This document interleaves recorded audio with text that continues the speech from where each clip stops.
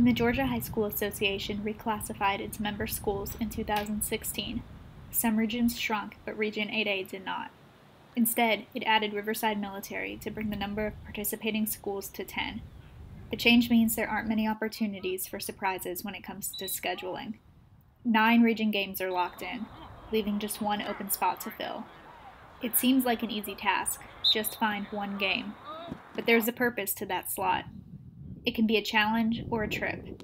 It can preserve a rivalry or produce a needed boost in revenue. With a Class A power ranking system, the game can have an impact on a playoff spot. But it's really a chance to get better, as a team or when it comes to the bottom line, before region play settles in.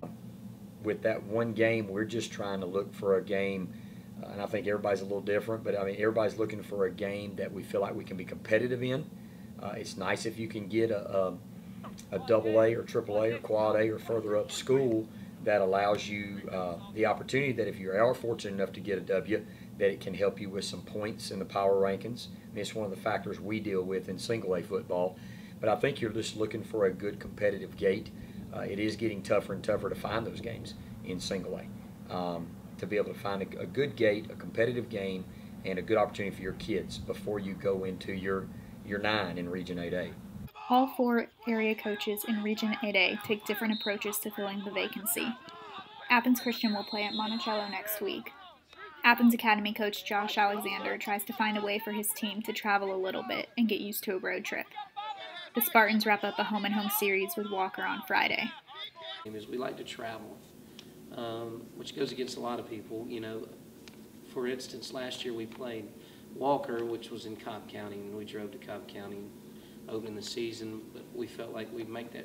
I think a team has to learn how to travel. You know, there's some science to traveling, you know, learning how to get on a bus, how to get off a bus, do a walkthrough, also eat and do those things together, and where you can also play to the best of your ability. So we traveled to Walker, but then right there in the second round of the playoffs last year, we went right back up there to play Mount Parent. We felt like we were prepared for that area for travel. So, Commerce coach Michael Brown looks for a good gate, which usually means booking a nearby opponent, possibly a rival, that will bring a crowd. The Tigers will play Banks County next week. Well, we try our best to get a local team that we can maybe get a gate on. And, you know, it's tough. In this last go-round, we actually had 2, and then the inclusion of Riverside eliminated one of those. So, you know, we've just tried to maintain some of the old rivalries here. It's just kind of getting harder and harder to do that, but you know, we hope we can at least get a scrimmage and a game with 2 of them. Greg Vandegrift arrived at Prince Avenue Christian last season at the start of a 2-year agreement with Aquinas, which wraps up Friday in Augusta. Thing where we're rolling into the second year of a 2-year contract, so it was all set before I got here. So, you know, if they don't change the region, we'll get the opportunity to choose one game next year, and I guess, you know, we'll base it off of how good we think we're going to be, or how good are those people around us, and who wants to play you.